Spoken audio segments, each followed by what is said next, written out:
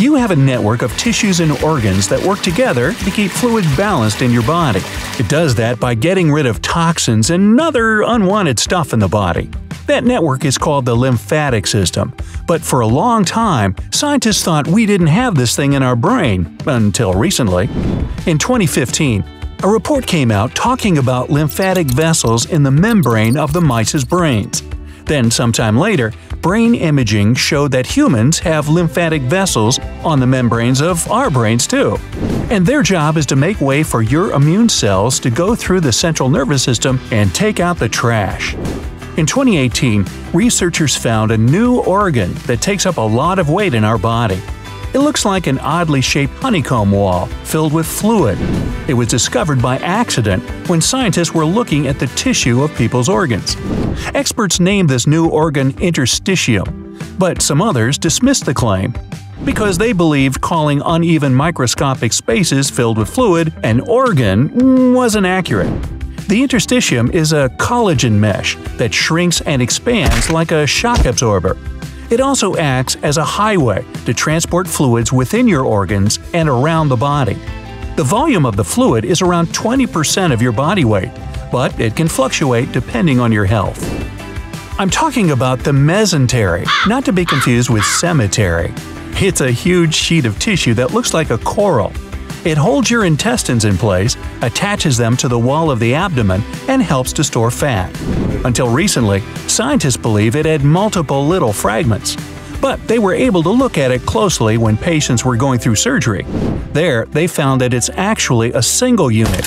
And it wasn't the first time this was mentioned. Even Leonardo da Vinci showed it in his drawings. After its continuity was discovered, scientists agreed that it should qualify as an organ, while other experts disagree. Have you heard the idiom about walls that have ears? Well, if they're really mad, you could have found out their names. Hey Sean, hearing me well enough, are you? Anyway, the little gullies and hills of the inside of your ears are nowhere else to be found. You can be sure that no one has the same shape of ears as you. Scientists from the UK have even developed a method of identifying a person by measuring the reflection of light off the curves inside the ears. I wonder if it's like a shadow play or something. Whatever the case, it seems to be a pretty handy discovery because Yahoo, one of the biggest software developers in the world, is now working on an ear scanner for smartphones. You won't need to press your finger to a special sensor anymore. To make a call, just hold your phone to your ear. Now, I've already mentioned your eyes, but irises aren't the only thing that can distinguish you from other people throughout the years. Your periocular region is the area just around the eyes that includes the bridge of your nose and your eyebrows. Scientists say this is a very reliable way to identify someone even without sophisticated equipment. Not only the eyes can serve as our biomedical ID, but the zone immediately around them too. This is especially true because, unlike other parts of our face, the periocular region pretty much doesn't age. There are little to no wrinkles appearing in that part, and the skin remains taut there. If only that could be true about the whole face. Well, what did you think? If your fingerprints are unique, why wouldn't toe prints be so? Your toes are just like fingers, except they're on your feet. And they also have those swirling patterns on their soft parts. Some scientists even think that toe printing is a better way to collect biometric data about an individual, because toe patterns are less likely to be erased. After all, you always use your bare hands in everyday life, while your feet are normally covered with some kind of footwear. Basically, yawning isn't only supposed to happen when you're sleepy or bored. That's just the most common circumstances for it. Fun fact: parachutists often yawn right before they get ready to jump from the plane. Now, I wouldn't call that a good moment to take a nap, nor would I say that skydiving is the most boring thing ever. Haha, try it sometime. Yawning is basically stretching your jaw and inhaling as deep as you can. Both actions make the blood in your vessels rush to your head and spinal fluid go down your spine. Surprisingly, it's a way for your body to shake you up. Whenever you feel stressed or anxious, you might yawn as your body prepares itself to deal with it. Yawning also has psychological reasons. You've probably noticed that it can be contagious. That's because we're a highly social species, and as such, we need to synchronize our cycles of sleep with each other. In short, when one person starts to yawn from fatigue, he or she sends a signal of fatigue to others around and makes everyone sleepy. Well, it turns out yawning is magic. Have you ever seen those strange, ghostly-looking flies that seem to float aimlessly right in front of your eyes, or maybe even inside your eyes? Well, don't be afraid, these aren't flies at all. They're eye floaters. They're especially easy to see if you look at the blue sky or other light in clear scenes. Floaters aren't exactly objects. They're just tiny imperfections in one special part of the main body of the eye, called the vitreous. We see them because these structural imperfections stand in the way of the light that passes from pupil to retina, which forms your vision. So, you don't have to rush to an optometrist the next time you see them. They're usually perfectly harmless. The worst kind of waking up is when you jerk or jump, startled, with the terrible sensation that you fell off your bed or a cliff. It turns out this happens right after you've fallen asleep, at the exact moment all your muscles simultaneously relax. Your brain may mistake it as a distress call, because normally, if all your muscles relaxed, you'd fall. To prepare you for the fall, your brain will naturally send a lot of quick signals to your muscles to make them work again. This phenomenon even has a special name: hypnic jerks. The same thing also happens on a smaller scale, making your legs or arms twitch when you're falling asleep. The difference between us and our little ape cousins is not in the quantity of hair at all. That's the same. It's all in the quality. We use nicer shampoos, I know. No, it really comes down to the way we evolved our hair. We needed to sweat more effectively and thus control body heat. Another good thing about our fine, dainty hair, it's much less likely to harbor parasites, and we look better this way, so it's a win-win. Your lungs are capable of forcing air out of them so hard that it moves almost at the speed of sound. Okay, 1/3 the speed of sound, but still. This is for particularly boisterous coughs coming from a pretty large set of lungs, like this. Wow, I need some water. Just imagine if it was a little faster and you created a sonic boom. Well, don't count on it. Our lungs regulate the speed. Nope. It has a special mechanism to manage going underwater.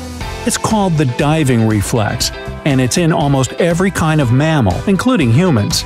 This reflex redistributes oxygen in your body by channeling it to your heart and brain. The moment you dive into the water, your body automatically slows down the heart rate, constricts blood vessels, and releases red blood cells stored in the spleen. This reflex is also triggered by wetting the face and especially the nostrils, but it won't work just from running your hands or feet underwater. Speaking of which, it may seem like something that just happens to your skin if it's wet, but here's a curveball fact. People with damaged nerves in the skin don't get wrinkly fingers in the water. It turns out that this wrinkling is a powerful reaction to water, triggered by the nervous system. We need these wrinkles to achieve a better grip with wet surfaces. Experiments have proven this too. A person with these raisin fingers was able to collect more wet marbles than a person with smooth, dry hands. Every single second, there are 100,000 chemical reactions going on in that big brain of yours. Breathing, blinking, moving muscles, and controlling your body like a marionette. Your brain stays busy around the clock. For such a complex machine, the human brain is mostly water, about 70%. That's why going without water is a more immediate problem than going without food. The average person will grow 600 miles of hair in a lifetime. That's about the distance from New York City to Dayton, Ohio. It's a very hairy distance. That pink, squishy-looking membrane in the inner corner of your eye is a leftover from evolution. It used to be a third nictitating eyelid. Many animals still have it, like birds, reptiles, and cats. Goosebumps are also left over from evolution. They used to help our much hairier ancestors living in Dayton, Ohio, look bigger and scarier. Yes, just like how a cat's hair stands up on end when it feels it needs to protect itself or scare somebody away. You can't burp in space. Really, try it. Can't go to space? Well, trust me. Burping happens when liquid separates from gas in the stomach, and this only occurs thanks to gravity. The heart pumps blood at such a pressure that it could raise it up to the 4th floor of a building, and it takes 45 seconds for your blood to pump from your heart through your whole body and back to home base. It also pumps 2,000 gallons of the stuff in a single day. That's almost as much as a concrete mixer truck can hold. Information moves along nerves at about 200 miles per hour, getting from one place to another in a matter of milliseconds. And that's why you jerk your hand back so quickly when you accidentally touch that hot pizza pan. Your brain has 86 billion nerve cells that join to create 100 trillion connections. For comparison, our Milky Way galaxy contains only about 300 billion stars. We get visible armpit stains at the most inopportune moments – during a speech, on a date, at a job interview. I know it's embarrassing, but your body is trying to protect you. It releases sweat in response to any danger or stress. If you were an early human trying to get out of a headlock with a rival, then your wet skin would be slippery. Sweaty palms also cling to tree branches better. Next time you're giving a presentation, just remember, you'll be able to slip out of an enemy's grip and climb up a tree. Yeah, that's handy. Well, when the weather changes, the air pressure changes. Your blood vessels and nerves feel this difference in pressure and react. They expand, get smaller, or spasm. In an ideal situation, these vessels are elastic and quickly recover when the weather changes drastically. But for some people, their vessels and nerves can't keep up. So you get a pressure difference between the inside of your body and the outside. The result? Pain in the form of a headache or migraine. And FYI, your body is telling you to find a more comfortable environment. Over thousands of years of evolution, the human brain has become accustomed to 2 types of movement: walking and running. In comparison to human history, cars appeared not so long ago, so the brain hasn't completely adapted. When you're sitting in a car, your muscles are relaxed, which means there are no signs that movement is occurring. Yet the inner ear, which controls balance, feels that there is movement. The brain comes to a logical conclusion. Sacre bleu, I have been poisoned. What's the best reaction to poisoning? Nausea. Every time you sunbathe, a real battle is taking place on the surface of your skin. The sun emits ultraviolet rays that are harmful to our bodies. To defend itself, your skin starts producing a special pigment, melanin. It steps forward and bravely takes a hit and absorbs ultraviolet light. With more and more pigment being produced, the skin gets darker. Now with hair, things are a little different. It does have small reserves of melanin, but it can't produce it like your skin can. So the sun quickly burns all the melanin reserves and the hair loses a little pigment. It's like the nursery rhyme. This little pigment went to market, this little pigment stayed home, this little pigment had what? Oh, that's piggies, not pigment? Never mind. It was believed for a while that the tongue will beat pound for pound every other muscle in the human body. But here is another muscle you train regularly, and it's the real champ, your jaw muscle or masseter. It provides 200 pounds of pressure, and in the world record case, all 975 pounds. Your eyes are constantly taking separate pictures and moving all the time to make a full image of your surroundings. You don't notice that because your brain makes it all smooth by stabilizing the image and editing different fragments into one seamless flow. Don't like the number on the scales? Give yourself a break. From 2 to 5 pounds of all your body weight doesn't even belong to you, but to microscopic life that lives inside us all. In the human mouth alone, more bacteria live than people on Earth. But don't panic, it's absolutely normal, and most of these tiny microfolks are entirely harmless. There are no 2 identical brains in the world. Brain structure highly depends on conditions in which it develops and grows, and therefore we all have something individual to us, even on a biological level. And just like your fingers, your tongue too has a unique print on it that won't be like any other in the world. The brain takes only 2% of your whole body weight, but it's such a powerhouse that it requires 20% of the energy you consume, even while you sleep. In fact, it's even more active while it seems like you're just resting or wandering in dreamland. If you stretch DNA molecules from all cells in your body, the line will be twice as long as the diameter of the solar system. One DNA molecule will be 6.5 feet long, and it's kind of impressive for something packed in the tiny fraction of a cell. And here is the most surprising thing. Around 50% of all the genes in your DNA contain encoded information about your brain structure. 98% of your body takes the other half of the genes. Women distinguish more colors than men because they have 2 X chromosomes and men only have 1. Even if something is wrong with one of the chromosomes, a woman can still see the colors correctly. That's why they are rarely colorblind. Nearly 12% of women have 4 types of cones in the retina instead of the regular 3. This gives them supervision. They can see 100 million colors and not 1 million like other people. You know, guys.